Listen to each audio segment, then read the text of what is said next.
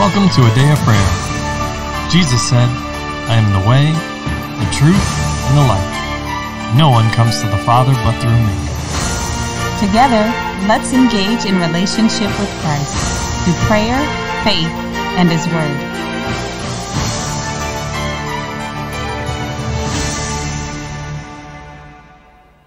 Good morning and welcome. You're listening to a Day of Prayer's morning Bible study, and we're so glad you can join us.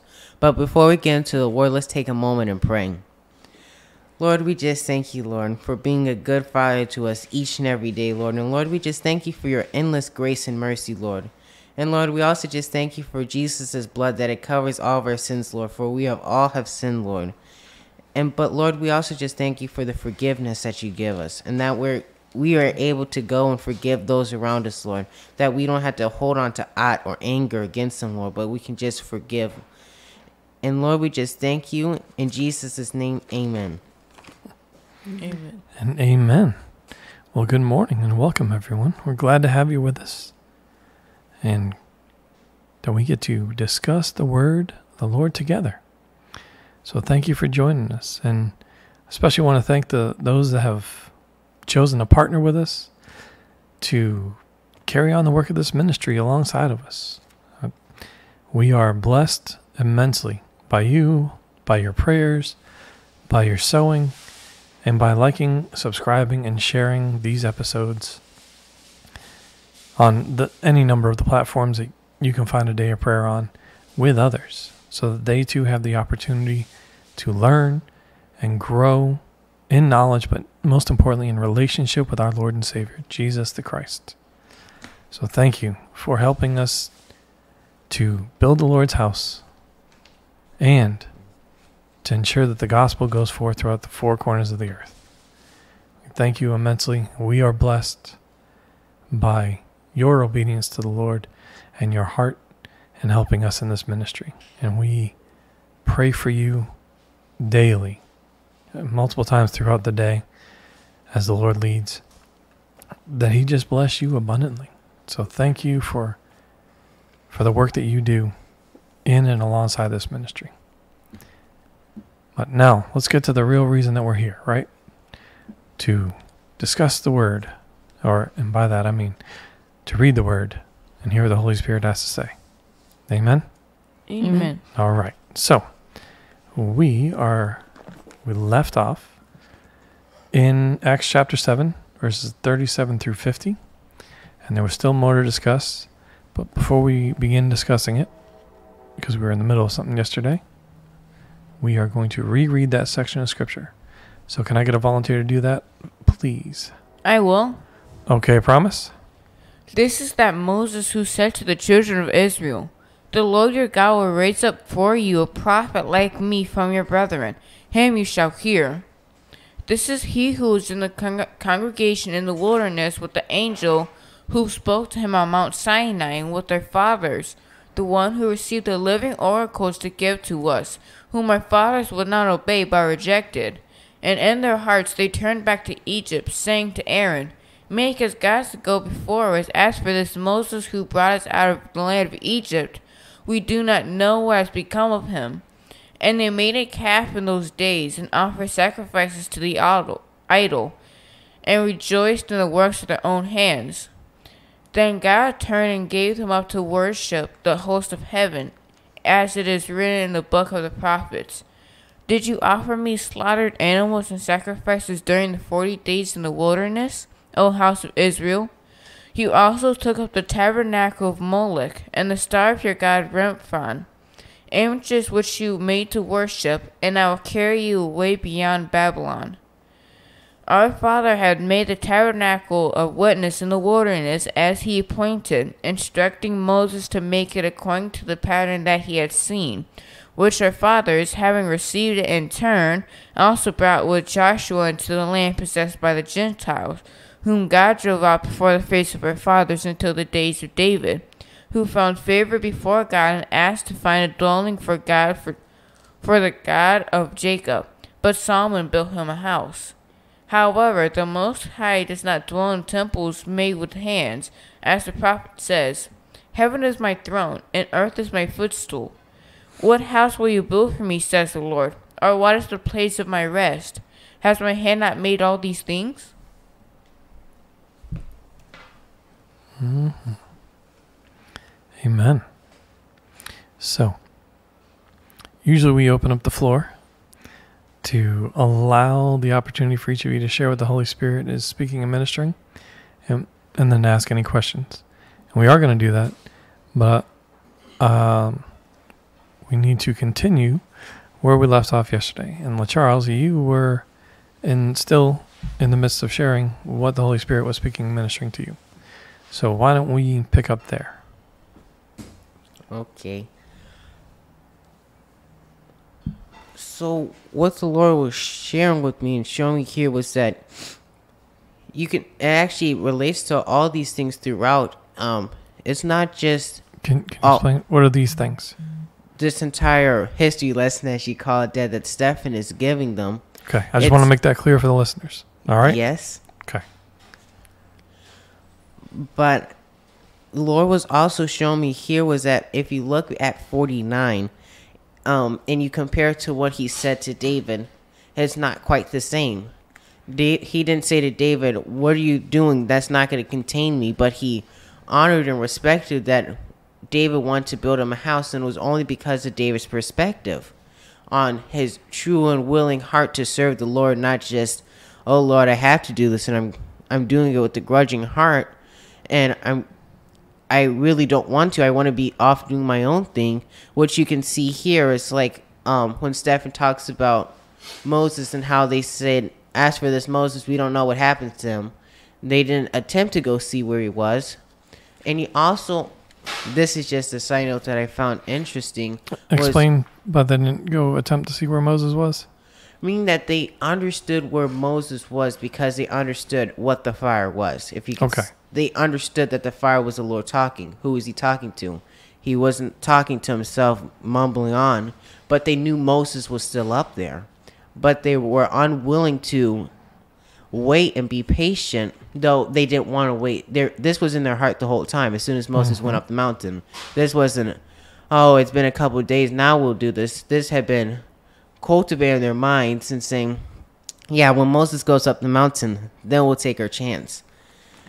And that also remind me of how when you look at this, the only person who was not in the camp that they say by name was Joshua, besides Moses. Moses was up on the mountain and Joshua was not there. But if you look, the Lord said, "Take the priests with you up the mountain, but they can only come part way. Then I want you to continue to the summit." And there he spoke with Moses. And the Lord was pointing out that even in that, they were still being stubborn and rejected what the Lord told them because nobody else was on the mountain at that point. They had all went down except for maybe Joshua. I'm not quite sure because he was the only one who wasn't in the camp when they decided to celebrate. And you could also say maybe Caleb because he didn't do anything wrong. So the Lord just showed me here was that it was a rejection on all forms of what they were doing. It wasn't just one, "I only sinned once and now the Lord's cracking the hammer on you." This was a continual process of being rebellious and going against what the Lord said. And that's what Stephen is truly getting out here. First of all, he's also saying that there is a chance for repentance. And you could see it in what the Lord's saying. There's always a chance for repentance. Because if you read further in Amos into chapter 6 and part of it, and chapter 7, how he's talking about all the things that he saw the Lord was going to do. And Amos said, "Lord, don't do these things." That's me paraphrasing it. And the Lord said, "I will relent from that." And you could see Stephen's also bringing out the goodness of God even here because they were not consumed. I know if it had been me, I would have been on them like white on rice and saying, "This is what you get because you did this." And but the Lord was showing it was his way of showing mercy to them. Yes, he couldn't allow them to enter the promised land because they had sinned. And that brings me to a different point. This is also a thing the Lord showed me was that even with Moses, it was not the one error that made him miss out on the promised land. There was Okay. multiple, like when he lost control of himself with the tablets. Well, These- let's look at that for what it is. Yes, It's an anger issue, right? yes, Okay. It was clearly something that came up repeatedly, yes? yes, So it wasn't fully dealt with. Does that make sense? yes, Okay. And then we see the end result of that. By yes, not dealing with it fully, ultimately it caused him to miss out. yes, Okay? Even with Moses and all the mighty works that the Lord did in and through him, because things weren't dealt with fully, it caused him to miss out. He was not allowed to. He could see the promised land, and that was a blessing and gift from the Lord, yes, but he could not set foot in it. yes, So it matters. And yep, in the natural we could say, oh, that's harsh. But no, what did the Lord say? His actions, and because they were on display for everyone to see, taught the people rebellion. Which, what did he say to Saul? To King Saul. He desired obedience over sacrifice. Yep, but he also said greed is as idolatry, and rebellion is as witchcraft. So it is worshiping something else in the place of God. Both of those, right? yes, Okay. So it matters for us, right? yes, But now that it has been stated, and you can search that out in the Word, we can understand and deal with it in our lives. And by deal with it, I mean uproot it and replace wickedness and sin and disobedience with truth. Right? Our actions, our Yes. behaviors will change because now we understand in greater detail, right? yes. Okay. What else? And the final point was Stephen's also pointing out how everybody knew about this. This wasn't just placed on one person, or it was up to the leadership. It wasn't just you're the leader so you get all the blame for it, but everybody knew what was supposed to happen. Because if you look at it, and that your comment about Moses at the went the rock brought to my remembrance, was that it couldn't have been teaching rebellion unless the people knew what he was supposed to do. They must first have known that Moses was supposed to speak to the rock in order to know he didn't do that and was being rebellious. Though it was his anger that got in the way, which even still, that's not acceptable. It's not an excuse. Well, let's go back, right? Exodus 19. Right, what did we read in verse 5? This is what the Lord looks for always, right? You brought it up. I desire what?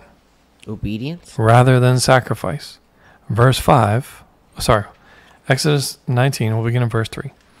And Moses went up to God, and the Lord called to him from the mountain, saying, Thus you shall say to the house of Jacob, and tell the children of Israel, You have seen what I did to the Egyptians, and how I bore you on eagle's wings, and brought you to myself. Now therefore, if you will indeed obey my voice, and keep my covenant, then you shall be a special treasure to me above all the people, for all the earth is mine, and you shall be to me as a kingdom of priests and a holy nation. These are the words which you shall speak to the children of Israel. Everybody had the opportunity. But then if you look and you continue in verse 9, right? It says, the Lord said to Moses, Behold, I come to you in the thick cloud, that the people may hear when I speak to you, and believe you forever. So Moses told all the words of the people to the Lord. And then in chapter 19, right, he continues, and the Lord says, Hey, have the people come near to me, right? But in Yes. verses 16 through 19, right, when the people arrived, there were thunderings and lightning and a thick cloud and the sound of a trumpet, right? And they all stood at the foot of the mountain. Now the Lord had already given instructions on boundaries and so on and so forth, right? Yes. But it says in there, in verse 19, Moses spoke and God answered him by voice. So all the people heard. And I'll say it in this way. All the people had the opportunity to hear. Right? Yes. Yes. Now, let's make a connection here. This is important, right? And this is why it's important. In Deuteronomy 18, there is which is where verse 37 comes in, right? Yes. From Acts 7. This is that Moses who said to the children of Israel, the Lord your God will raise up for you a prophet like me from your brethren. Him you shall hear, right? That's actually in Deuteronomy 18:15. The Lord speaking to Moses, right? So, the Lord confirmed his word. And I'll give you 3 examples during Jesus' ministry where the Lord audibly spoke. So the question is this, same with the children of Israel in the wilderness. Did they actually hear the voice? Or did they only hear thunder and lightning? Right? Yes. The first one is in John, I believe. Let me get there.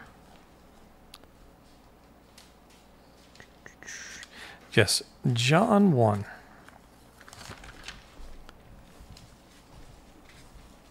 Begins in verse 29 and goes to verse 34. Can I get a volunteer to read that?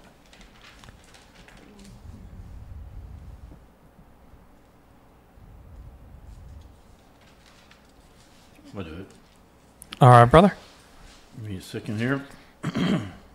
John 1, 29 through 34. Please, yes.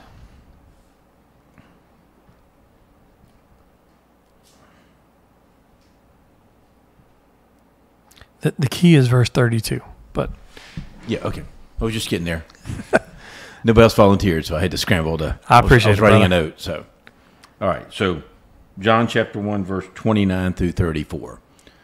The next day he saw Jesus coming toward him and said, Behold, the Lamb of God, who takes away the sin of the world. This is he of whom I said, After me comes a man who ranks before me, because he was before me. I myself did not know him, but for this purpose I came baptizing with water, that he might be revealed to Israel. Verse 32. And John bore witness, I saw the Spirit ascend from heaven like a dove, and it remained on him. I myself did not know him, but he who sent me to baptize with water said to me, He on whom you see the Spirit descend and remain, this is he who baptizes with the Holy Spirit. And I have seen him and borne witness that he is the Son of God. okay. Everybody get that? Yes. So who observed it? John the John the Baptist. John the Baptist. But we know there were multitudes that came out to the wilderness to see and hear John the Baptist and to be baptized by him. But yet only John the Baptist heard and saw. Okay? Yes. Yes. Now, that's not the only time. It's either Luke 9, 28 through 36, or Matthew 17. Let's see. Verses 1 through 9. Can I back you up for a second there? Absolutely, brother. I'd like to Yeah, go. maybe challenge what you said there, or help get a better, deeper understanding. Okay. You're saying that only John heard the It voice. says John bore witness. It does say John bore witness, but I take that to read that what John the author is saying about John the Baptist is that he was a credible witness. And thinking of that more as like where Jesus had mentioned once, I myself and I the Father bear witness. It takes two to bear witness. So John the author and John the Baptist now, as John being the author, Okay. and John the Baptist, now we have two collaborating to bear witness, and it was important that we're bearing witness to authenticate that Jesus is who he says he is. Yet another authentication. And that's a possibility. Because I don't see it as the scripture saying only John heard.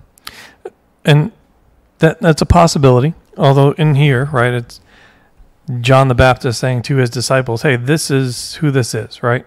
So John looked up and John saw, and then it says John bore witness of these things. It didn't mention John the Baptist and his disciples, who then went with Jesus, right? So Yes. so we won't rule that out, right? But can I get a volunteer to read Matthew 17, 1 through 9?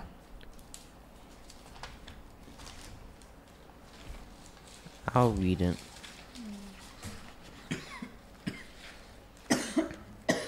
I'll read it in. All right. Go for it, sir. Now after 6 days, Jesus took Peter, James, and John his brother, led them up on a high mountain by themselves, and he was transfigured before them.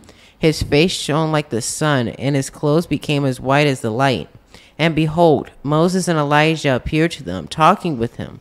Then Peter answered and said to Jesus, Lord, it is good for us to be here. If you wish, let us make here 3 tabernacles, one for you, one for Moses, and one for Elijah. While he was still speaking, behold, a bright cloud overshadowed them, and suddenly a voice came out of the cloud, saying, This is my beloved Son, in whom I am well pleased. Hear him. And when the disciples heard it, they fell on their faces and were greatly afraid. But Jesus came and touched them and said, Arise, and do not be afraid. When they had lifted up their eyes, they saw no one but Jesus only. Now as they came down from the mountain, Jesus commanded them, saying, Tell the vision to no one until the Son of Man is risen from the dead. So Jesus and the disciples that chose to be closest to him, right? Yes. They all heard and saw, right? Yes. They all heard and saw the voice of the Lord. And then there is a third, and that's in John chapter 12.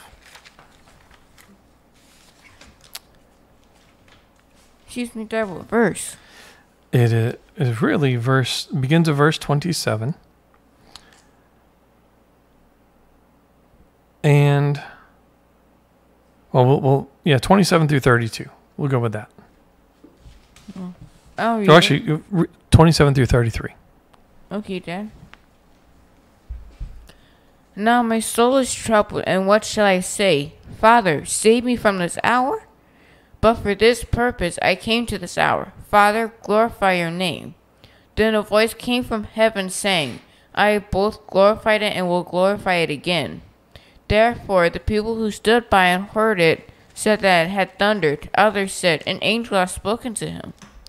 Jesus answered and said, This voice did not come because of me, but for your sake.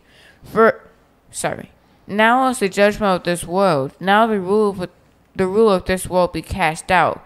And I, if I am lifted up from the earth, will draw all peoples to myself. This he said, signifying by what death he will die. So, again, further instruction, right? Yes. But notice here, who heard it? Who heard the voice of the Lord?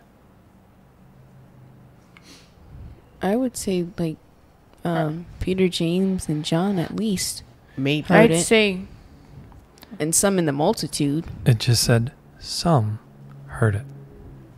Some heard the voice of the Lord, and some only heard the thunder and lightning, or saw the lightning, right? Yes. Yes. And some heard it had thundered. But those that were in tune with the Lord were obedient to him, right? Yes. Yes. Clearly heard it. There's a distinguishable difference. What does he say? My sheep know my voice. Another's they will not follow. Right? Yes. yes. Are you going to say that, sir? No. I would- Okay. But then there's the other part, right? It says, having eyes to see, they do not see, and having ears to hear, they do not hear. The Lord intended, even in Moses' time, that everyone would hear the instruction for themselves so they could have the vision, as it says in Habakkuk, right? Make it plain so that those that read it can run. Yes. Okay. Yes. They all had to hear for themselves. Hence, it's referenced in Romans and in Isaiah, who has believed our report? Right? Yes. Okay. So, some heard it. Clearly those that were following the Lord, right? My sheep know my voice. But others, it was just a natural weather phenomenon, right? Yes. I mean, if we put it in today's terms. Yes, it's just So- the irony of that. That's all. Right, exactly. Yes. So, and that's why let's go back to, that's why I said with John the Baptist. It says that John bore witness. It doesn't say everybody heard it. But John was given insight and revelation even from in the womb, right? Yes. Yes. And it was acknowledged by John the Baptist's mother, right? Yes. As soon as Mary, who was pregnant with Christ, with Jesus, the Christ, came near, right? Yes. Yes. He knew then. Why? He knew as a result of the Holy Spirit, right? And now as we get to here in Acts, what Stephen is doing is pointing these same things out, right? Yes. Yes. He's giving the history, but he's giving it with revelation and insight so that everyone can understand, so they have the opportunity to hear and to see. And it, as the Holy Spirit does, he always points us to Christ. The ministering angels always point us to Christ. He's the way, the truth, and the life. Right? Yes. Yes. He, as we said in the previous episode, he's the door. He's the way we enter into the kingdom. Not through our own works. Right? Yes. Okay.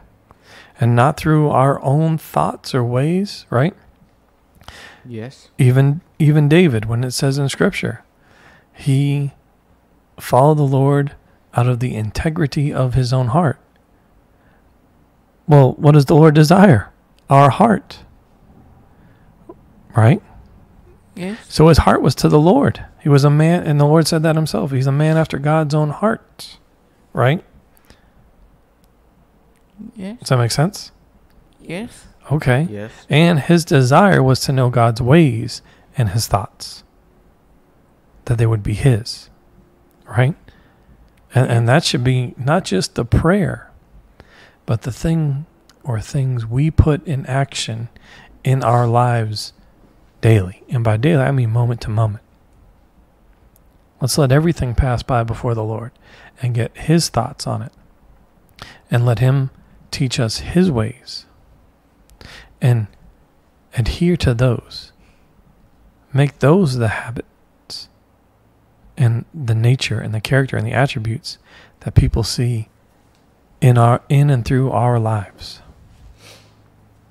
Not our own self, but the Lord and his glory shining in and through us.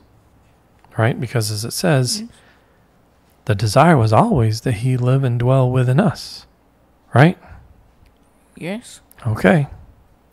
But in order to do that, we have to submit to him, humble ourselves and submit to God, resist the devil, right? Yes. Resist our own thoughts and our own ways, and right? But ask the Lord for his will in the matter, the situation, circumstance, even what to say and do, so that he can be glorified in and through us, just like Jesus did. And that's what Stephen is teaching them here. He's letting them know who Jesus is. Not just how he lived, but how he lived only further demonstrated who he is. and how we, because he is the pattern example, should live out our lives before our God and Father. Amen? Amen. Well, no, there's probably more to share, but we're a little over on time. So let's pause there for today. And with that, can I get a volunteer to close out in prayer, please? I will. All right, Layla. Lord, we just thank you for today, Lord. We thank you for your grace and your mercy, Lord, and we thank you for showing us those things that you have in store for us, Lord, for guiding us down the destiny track that you've laid out before each and every one of us, Lord. We thank you for our leadership, Lord, that you're saving them, Lord, those that aren't already saved, God, that you are bringing them into your kingdom and into your life everlasting, Lord. We thank you for your goodness and your faithfulness to do all that you said that you would do, Lord. In Jesus' name, amen. Amen. And amen. Well, we love you. God bless you. And have a wonderful day. We hope you've enjoyed listening to A Day of Prayer's morning Bible study. This year, Pastor John and I are believing for 1,000 new partners to believe God with us and join in the work of the ministry. God is doing great things through A Day of Prayer, and we want you to be a part. If the Lord has placed on your heart to partner with us, please contact us online at adayofprayer.org. Click on the menu and select Partner. Complete the form, and we'd love to hear from you. Thank you again. God bless you. Have a wonderful day.